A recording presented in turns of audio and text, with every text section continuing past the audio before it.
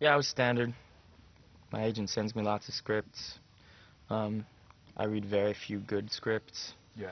and this was a good script, a remarkably good script. Just really rare. And yeah, I read the book, and then I went and met Greg and auditioned for him. It's kind of what's the normal way of getting involved with a movie. Yeah, yeah. It was sent to me through Jeff Levy-Hinty, who produced a film I did a couple years back called 13, and then so Jeff knew they were kind of casting for this, and he'd sent me the script. I'd already read the book previously, but Okay, yeah. but anyway, it was so yeah, that's kind of how I came into it, and then I ultimately just went and read with Greg.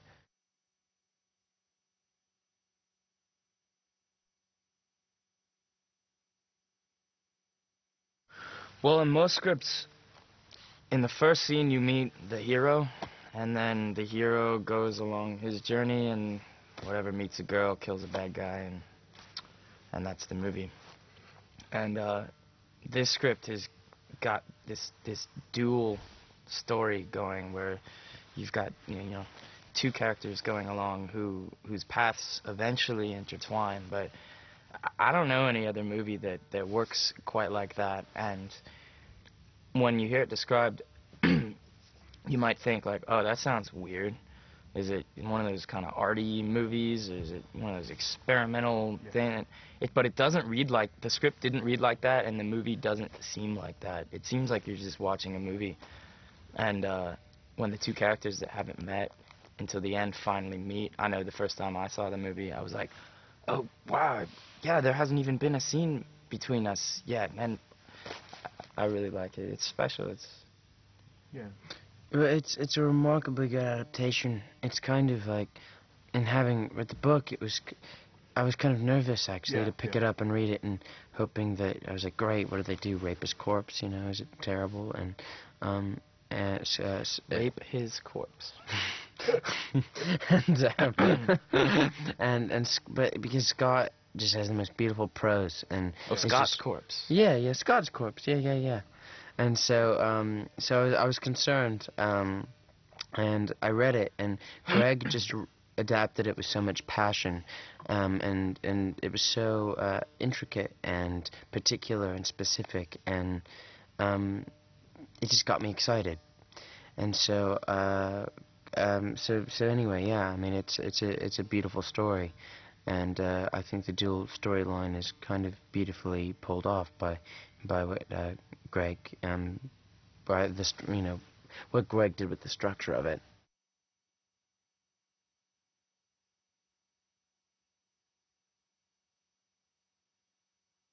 Generally, if you want to build up a rapport with the other Yeah. actors, this one wasn't really the case, and we saw each other in passing on the set and stuff, and kind of oh hello, and but nothing major at all.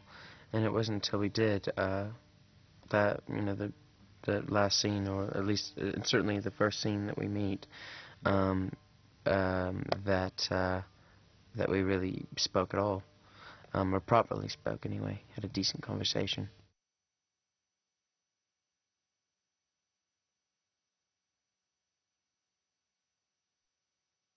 Yeah, well, it was interesting because I think that it was the first time we acted together, and so it was kind of like there was something new to us. I mean, we'd already seen each other and kind of met each And other. we knew that we were both working on this movie. Yeah, And we yeah. knew what the other one was up to because we had read those scenes, Yeah, but we yeah. hadn't been there for them. Right. So there was that mystery and excitement to it. Like, oh, so that's him. Oh, that's how he's playing Yeah, this it was, character. and it was really exciting because I was really,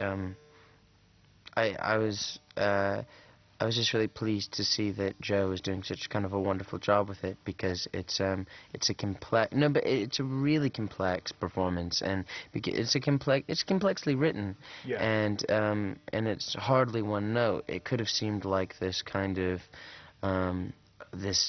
broken hustler, but he's very charming and that was important, so that everyone understood why it is that everyone's so kind of attracted to him. Yeah, yeah. So, yeah, anyway.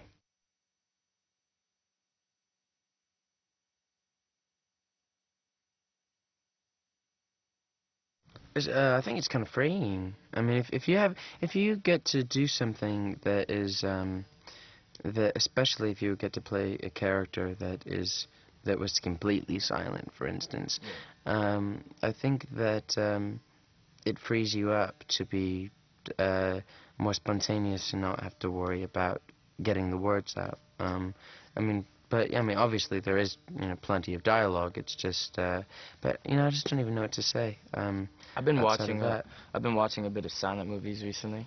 It's a whole different style of acting. Obviously, you Yeah. don't have the words Yeah. to act with.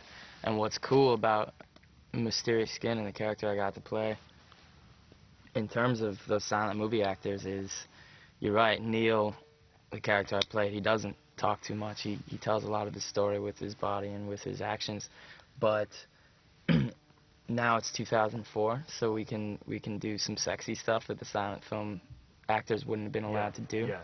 And it's one of my favorite things about the sexy scenes in the movie is a lot of sex scenes, they're just sex scenes. Yeah. And it's like, well, here's the story, and here's these two characters, and okay, the movie will now have an intermission while we look at our two actors naked. Yeah. Bring in the slow motion, bring in the cheesy music. And the scenes in this movie, they're the opposite of that. They're crucial story points, and the story advances within the scene, and there's beats and emotions, and it reminded me sometimes of that silent film acting where you have to hit the beats and tell the story with your body. Yeah, and a lot of people tell me that I swallow my words in the movie, which, first of all, I met a guy in Kansas City who talks just like that, and you had to pay attention to understand what he was saying. But I kind of like the fact that you can't exactly understand everything that he says, because it's not so much about the words that he says, it's about what he's doing or how he looks or what his body's doing.